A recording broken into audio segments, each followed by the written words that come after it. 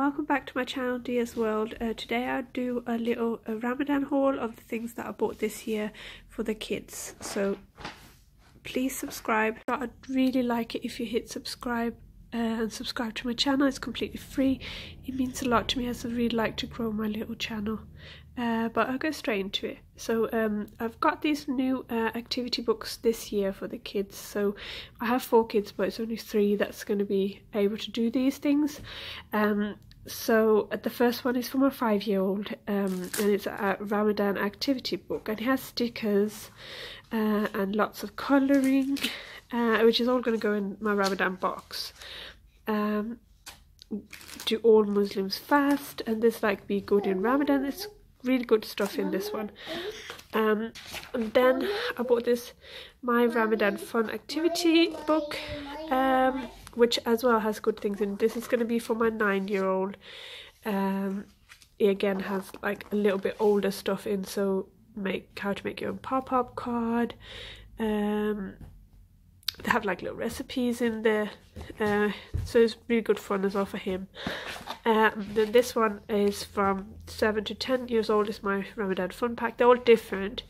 It's going to be for my daughter who's 10, and again it's a little bit, it has like questions in there, and just teaches her a little bit more as well. So they're going to be doing these during Ramadan. Then I also got this book. You've probably seen this everywhere before. I didn't get it last year, but I'm really glad I got it this year because it's really nice, and my 2 younger ones really love Curious George, so they really will enjoy this, reading this like every day really. It's really nice illustration as well, so it's really nice, and it kind of takes you from the start all the way to the end of Eid, so that's really good. And that's going to the books, the other books. For my younger one, I've got this wudu chart that just gives, I thought it was really good because you can actually see and then remember. And for my older, I've got this namaz and dua, beginners to prayers. It's like really good. It has how you pronounce it as well inside, so it's going to be easy for them. And again, for my 5-year-old, I've got this laminated Arabic alphabet chart, so he can learn that. And I'm just going to put everything in the box, keep it out, put some crayons in as well, and then hopefully they can just enjoy this box that we've made together. There's a Ramadan box. And then from this, I got this from Amazon.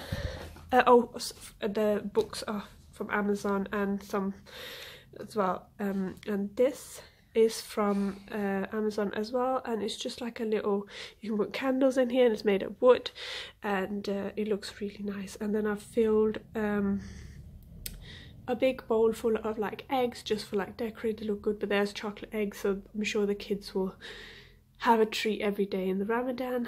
And then I got this Ramadan felt calendar that you can use again and again every year, just like a countdown to Eid for the kids. And I'm going to put these coins in as they go with the colour, and it's just, I bought this from Eid Party. It's really nice.